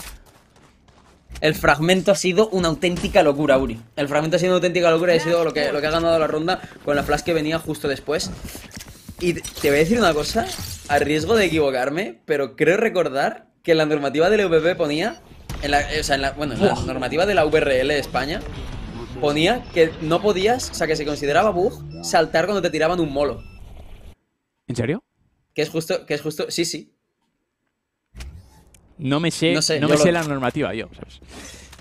No, pero estoy casi seguro de que ponía algo así. Igualmente, no sé si a Leo le daba porque estaba el fragmento en un piso inferior, digamos. Viene. Viene el cierratelones y Lex explota a Víctor. Otra vez la open kill que la firma el ruso. 5-4. Llega el acechador que se va a estampar contra el muro de Ras. Quieren limpiar el side, quieren limpiar el backside. Llega la apertura, Marvet saca la kill sobre Ras, pero Trex nuevamente refraguea. Es un 4-3 ventaja para Guild. Va a intentar hacer el plate de la Spike, el apresar que no va a conseguir spotear a Trex. El punto cero que sí, va a spotear a los 4 jugadores de Guild. Fíjate en Trex, el ruso que viene por todas. Crashes que viene saltando, se quiere esconder en la esquina, pero Saif y Leo, ¿qué pasa en la escoba? Se queda solo el diablo, viene Saif con la Bulldog, doble para el sueco, duodécima para Gil, y ahí está, overtime a la vista cuando viene Tinky, el mapa de Split que se va a decir a la prórroga.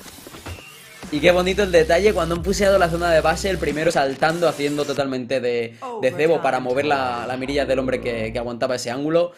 Uf, madre mía, fíjate qué cambio de ritmo que ha pegado Gil y le ha funcionado las mil maravillas. Evidentemente, tampoco se esperaba esto óptico, no sé, te han tirado un mapa entero jugando lento, de repente te entran en 10 segundos al site, lógicamente no te lo esperas. Y fíjate que ha habido un pequeño hueco en esa zona de base porque no cayó un humo de colda, que yo pensaba que quizá la ronda se podía ir por ahí. Finalmente no ha sido así, 12-12, evidentemente estoy yo aquí, hay overtime.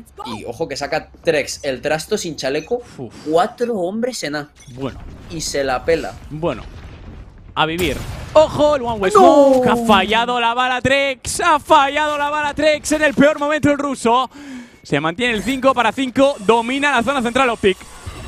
Uy, el gap, uy, el gap. Uy, el gap. Rasque con el gap acá con la vía de Víctor. Se va a curar a sí mismo. No hay refrag por parte de los norteamericanos. 5 para 4. Ventaja para Gil. Y fíjate que ahora ya son 3 hombres en esta zona de B. Con Leo siendo el encargado de esta zona de cielo. Y Rasque me imagino que jugará más defensivo ya para jugar con la ¡Qué bien, Leo! ¡Qué bueno es Leo! Muy bien. ¡Qué bueno es Leo! Acaba con Jay. 5 para 3. Ventaja para Gil, que quiere ponerse por delante en el overtime. Esto es ahora mismo, Uri, minuto 93 y te pones a tocar. Ya no se juega. Esto es lo mismo, 5 para 3. Se juegan números. No pasa nada, chavales. Cuidado, que sigue vivo Marbete. Que este también me da un miedo que flipas. Este tío me da un miedo que flipas. Disparando a través de momento no va a conseguir acabar con nadie. La spike que la aporta Finesse. La intención es clara, acabar en el punto de A. Saif que se defiende desde el backside. Tiene a Colamenta detrás de las macetitas. A ver cómo lo hace el vegetal. Llega en la apertura Finesse, localiza a Saif, viene saltando y con la menta que acaba con su vida. Otra más para Saif, que bien lo acaba de hacer con la menta. Se giraba, pero Saif que remata. Doble tapa del sueco. 13ª para Gil, que cuenta con punto de partido. Punto de... No, sí, te iba a decir, perdona. Te había entendido punto de mapa, no. Evidentemente, punto de partido a una ronda de echar a OPTIC al lower. El que evidentemente por la... Bro, el partido del lower, load contra OPTIC puede Va a ser una batalla campal. Bueno, espera, no lo mufemos, que toca atacar, que esto es difícil. No lo mufemos. Aquí hasta que no sube la ronda no se ha ganado, Exacto. Aquí tiene que ser... A ver, tú y yo somos del Barça, ¿no? Pero aquí tiene que ser mentalidad Real Madrid, espíritu de Juanito. Aquí, hasta que no pita el árbitro, no se va ni Dios. ¡Otra vez el cambio de ritmo! ¡El cambio de ritmo de Gil! ¡Trex de mi vida! El ruso que saca la doble. 5 para 3, ventaja para el conjunto de Gil. Quiere a triple, pero no puede. Le tumba a Víctor, pero Rasque llega para el refrag. Doble para Finesse, que pone la pared, no me jodas. Triple para el canadiense, se queda solo. Euro para 2. Leo en ti me encomiendo. Leo, yo confío mi vida a ti. 1 para 2, el que tiene que hacer frente el sueco. Le lanza en el ocaso. Está spoteado. La ha recogido la Spike y se va a pirar al punto de B. A ver cómo lo juega. Lo va a tener que jugar agresivo después de plantar la Spike. Si es que no la baitea porque se piense que los compañeros... O sea, perdón, que los enemigos estén cerca. Pero sí, evidentemente va a necesitar una baja. Porque en esta condición de inferioridad numérica no... Vamos, como no aísle duelos no va a ganar la ronda. A ver, Leo. Se va a encerrar en el backside. Le ve la coronilla. Creo que le ha visto la crestita. Vamos, Leo. Marvet que sigue esperando a que llegue su compañero y limpie el site. El tormento que no le va a spotear. Apertura, saca la primera. ¡Mano! ¡No! Finesse que saca el 4K. Prevalece el canadiense.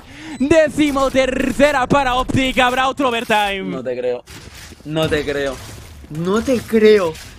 Lo ha hecho muy bien. Lo ha hecho muy bien en el momento en el que ha spoteado a Marvet y le ha buscado esa baja. Lo que ha hecho FNS en cielo. Lo que ha hecho FNS en Heaven. ¡Qué triple ha sacado! Yo creo que ahí se ha calentado un poco Gil yendo a buscar el... Le han dado 3 unos para unos. Más que, evidentemente, ese acierto de FNS. Fíjate, 1, 2, 3. Ese acierto de FNS, porque ha cogido todos los duelos que ha podido en esa situación de inferioridad. Pero no puedes ceder 3 unos para unos, No puedes. Error grave de Guild, que le da la vida, le da alas a OPTIC. Le acaba de dejar volver a la partida. ¿Cómo está el partido? Y Leo, fíjate, desde el punto de vista de FNS, se nota más todo lo que ha fallado. Porque iba FNES con el... Con la pistola. Con el tormento, o con el apresar. No, con el apresar. Sí, el apresar, con el apresar en la sí, mano. sí. Y le da tiempo a sacar la vándala y acabar con él. Ahí a lo mejor se ha notado un poco falta de, quizás sí que de sangre, de esa sangre fría que a lo mejor otro jugador más experimentado, como quizá FNES, que te ha cogido esos 3 duelos en cielo y no te los ha fallado, ahí quizás se han notado esas carencias en Leo. Pero igualmente, 13-13, partidazo. Este partido está... A ver quién se lleva esto. Si el partido de Crew contra Loud ha sido precioso, este está bello cual camello. O sea, qué delicia de partido que nos están regalando tanto Guild como OPTIC. Veremos si los europeos con la menta y compañía son capaces de cerrar el partido en este overtime, o si bien OPTIC Gaming consigue forzar el decider. El punto cero que cae en el backside ha boteado a Ras, el británico que se ha encerrado en el set con el muro. OPTIC que quiere dominar la zona central, al menos Finesse es el único que está ejerciendo un poco de presión, pero van a rotar a B. Qué bien la piña, bien Satchel. ¡Ay! No puedo creer que pierda ese duelo. No te lo puedo creer. Un vaya doble que acaba de sacar. Bueno, EA corriendo, parece Supernat. Acaba con Saif y Marvet hace lo propio con Leo.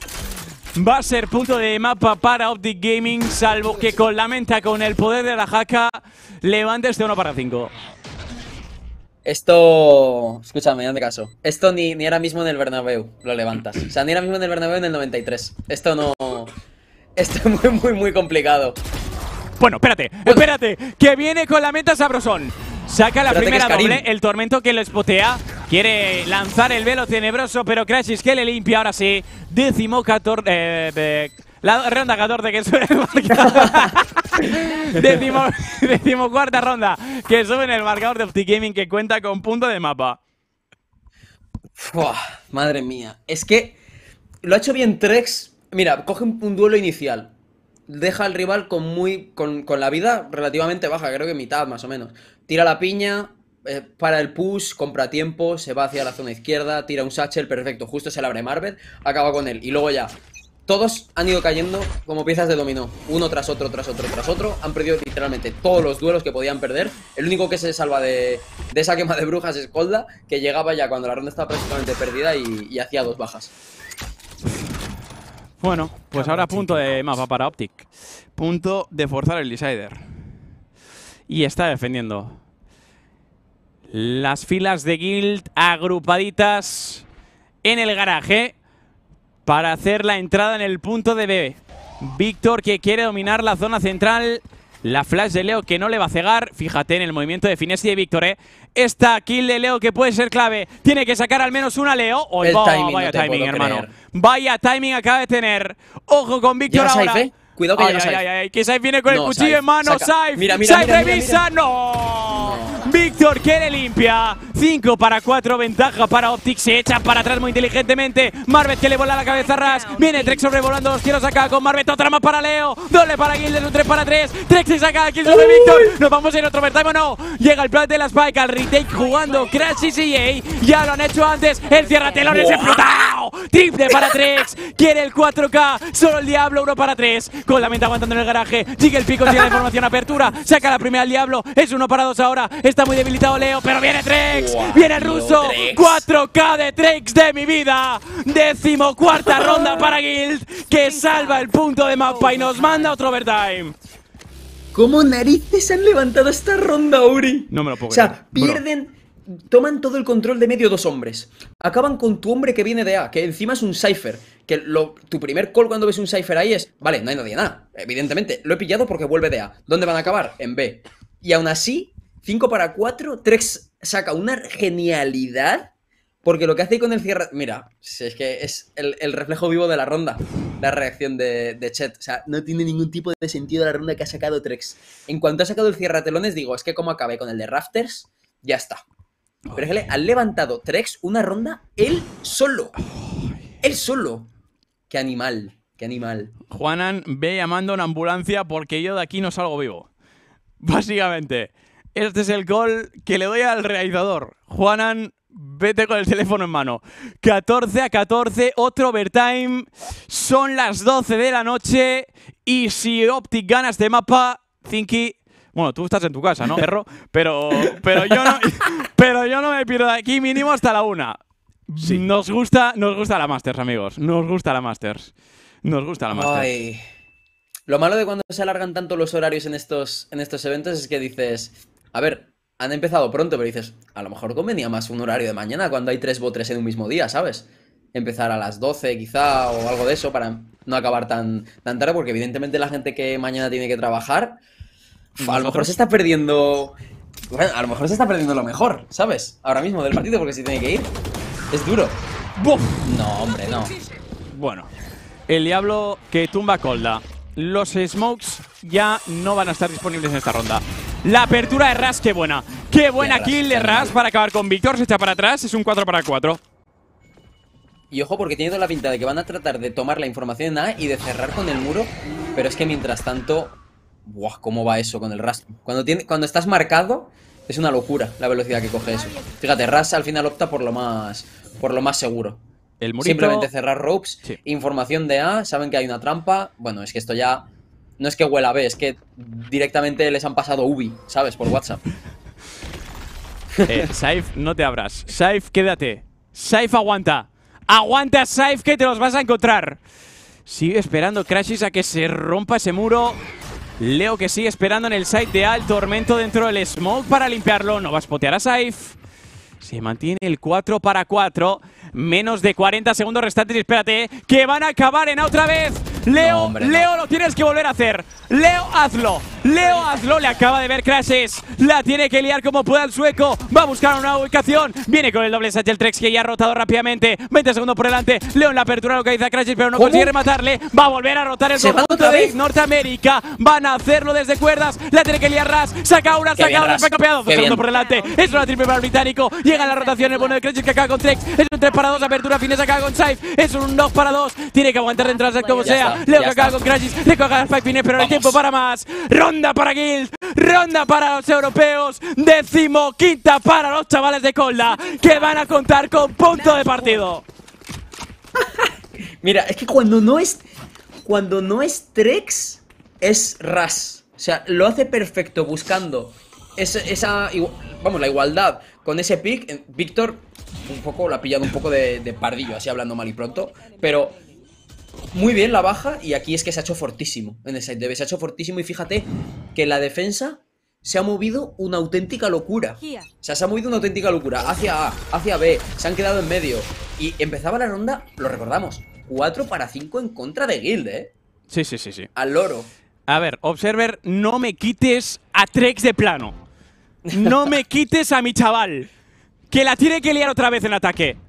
Espérate que el que la lía es este. Espérate que el que la lía es Víctor. El smoke, apertura, bien Leo. Bien Leo en el refrag. La rumbita está cegado, se echa para atrás Marbet. Es un 4 para 4. Está muy bien posicionado y ahí viene el doble satchel. Está volando Trex. Tiene que aguantar como sea. Se ha comido la paranoia, está totalmente cegado. Marbet que aguanta 37 puntos de vida con el right click acá con la vía de Trex. Es un 4 para 3, ventaja para OPTIC Gaming. Finalmente viene Guild con una doble para los suecos. Leo y Sel con una y con 2. Viene Crashes por flash, apertura, saca una y saca 2 la Fines. Se queda solo Leo. 1 para 2. Ahora sí que lo tiene que conseguir. Tiene el Rolling Thunder y a volar que dice Leo. Recoge el aspect 50 segundos por delante. No le ha dado Fines, pero sí. No le ha dado con el Rolling Thunder. No le ha hecho volar. Pero a Leo se la pela. El His Pele le vuela la cabeza. Guild que da la sorpresa y se carga OPTIC Gaming. Lo manda al lower bracket y va a jugar contra Loud para mantenerse con vida en el torneo. Qué abuso de Mapa, Uri. Creo que te lo digo, creo que no somos conscientes del abuso de Mapa que ha sido porque lo hemos vivido entre comillas desde dentro. Pero esto es un abuso. O sea, ronda que salva una ronda Trex, salva una ronda Ras. Leo, el 1 para 2 aquel, te lo perdona, digamos. Pero ya, escúchame, Leo te perdona una, 2 ya no, Y fíjate que fallaba el Rolling Thunder, pero es que, aún así, lo insta-deletea. En cuanto lo ve, mira, pum. Madre del amor hermoso. Madre mía. Tener jugadores así en tu equipo, Uri, créeme, es una maravilla, Tener 4 minibús, tío, esto es injusto. Que por qué era el grupo de la muerte, ¿no? Que por qué este era el grupo de la muerte. Pues amigos, aquí tenéis la prueba. O sea, hoy es la prueba, hoy es el reflejo. Hoy Guild y Crew se han funado del upper bracket a Loud y a OPTIC Gaming. Los finalistas de la Masters de Reykjavik. Se los han funado. Y Guild ha ganado 2-0 a Optic, el vigente campeón. ¡Qué salvajada! ¡Qué salvajada! No tiene ningún tipo de sentido. O sea, estamos diciendo que en la próxima... O sea, en el Optic Cloud, uno de los dos se va a quedar fuera. Se va a quedar fuera. Mira, Barbar soy yo, durante la URL. Wow. Y Leo, que creo que ha sido en la primera ronda del overtime, con el primer match point, ha fallado ese 1 para 2 con finés que le pillaba con el apresar en la mano. Esta ronda, efectivamente. Esta ronda, pero cómo, qué mental que tiene Leo, porque 2 rondas después tiene la misma situación, tira el Rolling Thunder, lo falla, pero le da igual. Se la pela totalmente, ahí está. Falla el Rolling Thunder, pero le pega tremenda torta en la cabeza que lo tumba. ¡Buah! Qué pasada.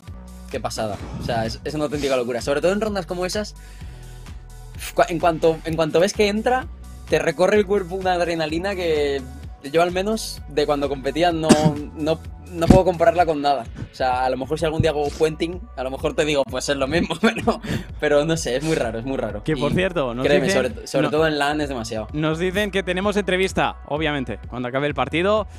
Supongo que la entrevista va a ser con Coldamenta. espero que no me troleen y me traigan aquí a Trex. Porque no, va a ser con Coldamenta, efectivamente, la entrevista. Así que vamos a esperar a que el bueno de Colda, a que José Luis, aguanta José Luis, que ha caído una victoria, ¿no? Una victoria contra pronóstico. Una victoria. Bueno, estará contento, vendrá contento, eso es lo bueno. Sí. Porque decíamos, es que al final, cuando tú tienes que ir a una entrevista, cuando has perdido un partido... Sí, es duro. Y tú y yo queríamos hacer la jaca en la entrevista postpartido. Y menos mal que antes de empezar el partido hemos dicho, es que ¿y si pierde qué? Es que si hacemos la jaca perdiendo, ¿no? Tío, es una liada, ¿sabes? Porque nos pueden decir que es una falta de respeto, que hay que perder un partido, bla, bla, bla. Sí. Menos mal que ha ganado y podemos hacer la jaca los 3. Aguanta José Luis. Que nos aguanten 10.000 personas que tenemos que hacer una jaca, Eso, que aguanten, no sé cuántas personas hay ahora mismo en el directo, pero que nos aguanten todas. Quiero ver las estadísticas, porque Colda, fíjate, Leo ha acabado con un más 22. Bueno, un día más en la oficina de Leo. Pero el partido que hace Coldamenta, más allá de lo que ha hecho Leo, y Trex tiene un más 6, que ha acabado con un más 2 en el split. Pero ha hecho un mapa... Es que Trex se ha puesto el equipo a las espaldas en el tramo final del mapa. O sea, ha habido un momento en el que Trex decía, chavales, meto el doble satchel y todos para adelante. Detrás mío, doble satchel, me saca una doble, una triple, un 4, que me da igual. Si muero me refragueáis. Y ahí está, el bono de Trex, que no es el MVP del partido, porque en el Xbox tampoco ha sido el más destacado, pero yo creo que el más destacado... A ver, estadísticamente hablando, Leo. Pero sí, yo si me tengo que quedar con alguien, yo al menos del Icebox me quedo con Colda 100%. O sea, 100%. Y del Split, sí, del Split me quedo con Leo. Con Leo o con Trex. Y fíjate que Trex, ya te digo, estadísticamente tiene 10 kills menos que... O sea, perdón, le saca unas kills de diferencia de más 10 Leo. Pero es que aún así, Trex ha tenido unas rondas brutales. Lo de Leo ha sido... Para mí estaría entre... Sí, entre Colda y Leo, quizá, sí. Y Ras, cuidado, Y Ras, cuidado, porque ha tenido rondas muy claves. De hecho, ha sido el protagonista de salvar el punto de mapa. O el punto de mapa de OPTIC, con esa triple kill en B, aguantando, ganando tiempo en el tramo final del partido. O sea, todos los jugadores de Guild han tenido momentos de brillar, ¿no? Han tenido su momento de gloria, su minuto de brillar y ser protagonistas de la ronda y del equipo, ¿no? O sea, lo de Guild ha sido increíble. Les ha costado mucho, pero también era algo que se preveía, ¿no? Que podía pasar. OPTIC Gaming no va a ser un partido fácil. Pero también te digo una cosa. Te voy a decir una cosa, Uri. Jay y Víctor acaban el partido con un menos 16. Y Jay acaba el partido con 98 de ADR. Y el partido ha estado duro. Sí. O sea, eso habla muy bien también de OPTIC. Pese a haber perdido, la lectura es que incluso sin tu jugador estrella haciendo un partido para lo que es Jay muy pobre, porque Jay es un tío que no está acostumbrado a más 20 y picos, más 30.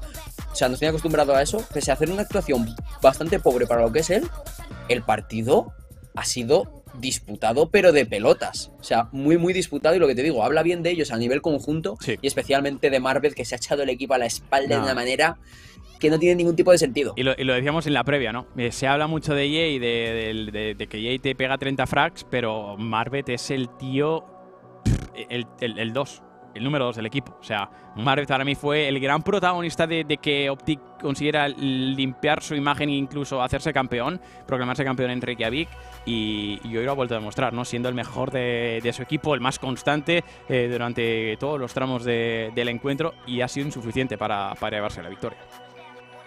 Sí, pero es que al final, también a estos niveles, la gente tiene que entender que da igual seas OPTIC, seas Guild, seas el equipo más flojo que te puedas imaginar de la competición, todos a nivel individual, quizá puedes contar jugadores con los dedos de una mano, todos están prácticamente al mismo nivel individual. O sea, es que es así tal cual. Y te das cuenta realmente cuando tú estás dentro del servidor contra ellos, que cualquiera te tumba de una bala.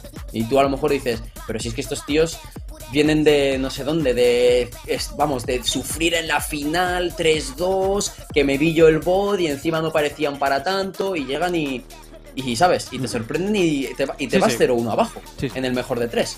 Porque es eso. O sea, a estos niveles es que todos los equipos son una auténtica locura. Yo ya ahora mismo ya tengo un hype de locos por ver lo que sucede en este grupo. O sea, si ya iba con hype de la Masters, o sea, viendo lo que ha pasado en el grupo hoy, o sea, viendo que el Upper Bracket se lo van a jugar Guild contra Crew y mantenerse con vida, el OPTIC contra la reedición de la final de Reykjavik, o sea, yo ahora mismo ya tengo unas ganas, no sé si juegan mañana o pasado mañana, pero tengo unas ganas bárbaras de que se jueguen estas partidas. ¿Mañana qué hora? A las 9. Mañana, a las 9. No me toca a mí. Mañana a mí me toca... no, perdón, pasado. Es que he visto 11 abajo a la derecha que no son las 12 ya. ¿A las 5? Mañana es hoy. ¿Pasado ¿sabes? mañana a las 5? A las 9, a las 9. A las 9, ¿A las 5? Tampoco me toca, porque me toca a las 3. Nos dicen que ya tenemos a Cola con nosotros. ¿Es verdad o no?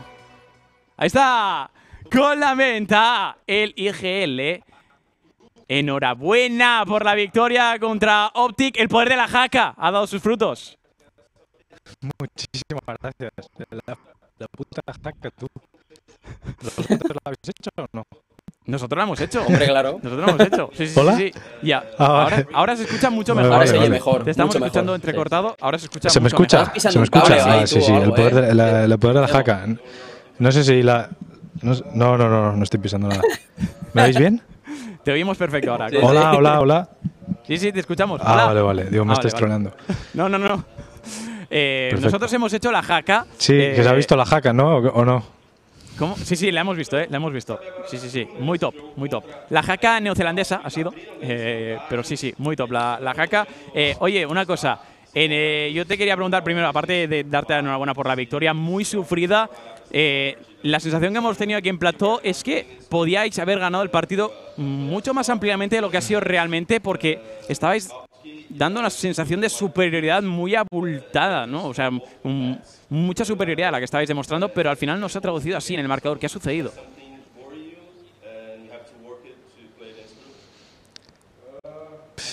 Pues yo creo que han sido más... ha habido rondas en las que hemos sido agresivos de menos cuando íbamos bastante por delante y como que queríamos asegurar y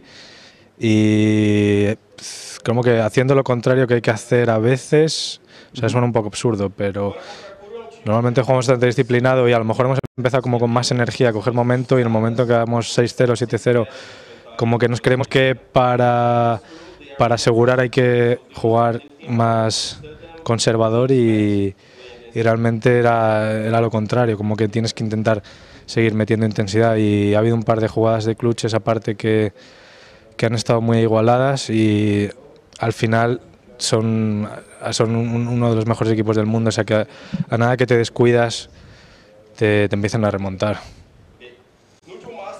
Zinky, ¿tienes alguna pregunta tú? Yo quiero preguntar si el audio desde allí es del todo bueno y qué os ha dicho sobre todo Barbar en las pausas del split, porque ha habido 2 pausas, una justo después de una ronda que Saif no ha puesto un cable atrás en la zona de A, y creo que justo la ronda siguiente ha habido pausa. Simplemente pues, algo global de qué os ha transmitido y eso, y si el audio era bueno o no, porque ha habido un par de situaciones que había alguien corriendo al lado de otro y nadie se giraba. Sí, a mí de hecho me ha pasado un par de rondas que tenía alguien corriendo al lado y no lo escuchaba. No, el audio no es del todo bueno. O sea, digamos que lo que tú oyes en casa o cuando juegas es... digamos que esto es como un 40% menos. Entonces también tienes que saber usarlo en tu ventaja y eso es algo que te da la experiencia. O sea, de hecho yo ya lo sabía y se lo dije antes de jugar, que iba a coger muchísimos más timings por detrás, iba a correr por la espalda detrás de ellos, y ellos también han jugado muchísimas lanes, así que deberían saberlo y también lo utilizan, porque es como que todo pasa mucho más deprisa y al tener menos rango de hasta donde escuchas, pues tienes que adaptarte y usarlo a tu favor de alguna manera. Así que es lo que hay. Kolda, dentro de un par de días vais a jugar contra Crew por una plaza en los playoffs de la Masters de Copenhagen. ¿Te esperabas que pudiera ser ese partido?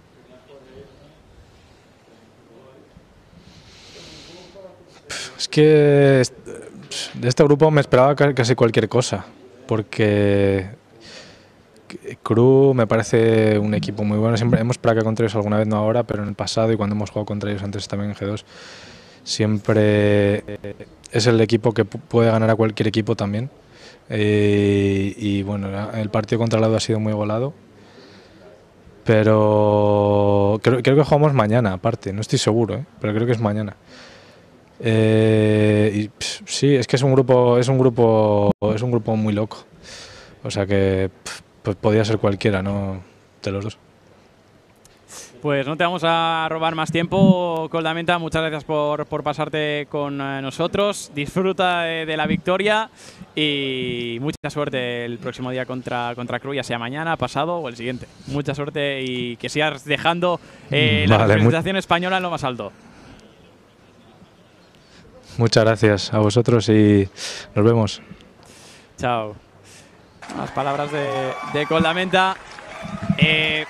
Podríamos decirlo, el MVP del partido, junto con Leo, uno de los dos, los MVPs de este partido, que nos dejaba sus declaraciones, sus impresiones. Curioso lo del sonido. No ibas desencaminado cuando lo has afirmado durante el mapa de Icebox, pero bueno, a ver si se consigue mejorar la calidad de sonido que lleva a los creo jugadores. que ha pasado ya en otros eventos, sí, porque lo he leído varias veces por Twitter, por eso es por lo que en un par de situaciones me ha parecido muy significativo. Pero bueno, siempre lo han mejorado al cabo de los días. Lo que pasa es que pues es algo que yo creo que debería estar fixado desde el principio, pero bueno, es lo que hay. Y hasta aquí el día 1 de la Masters de Copenhagen. Creo que no podíamos haber tenido mejor día 1 de competición. 2 auténticos partidazos. El primero, lo esperado, DRX golpeando duro a Northampton. Y mañana, pues mucho más y mejor con el debut de FPX, también de Xerxia, mis coleguitas del bote salvavidas de APAC. Y nosotros que nos despedimos, Tinky, y volvemos mañana. Así que muy buenas noches, descansad y nos vemos mañana con más Valorant Internacional. Buenas noches. Hasta luego. Hasta luego. Chao.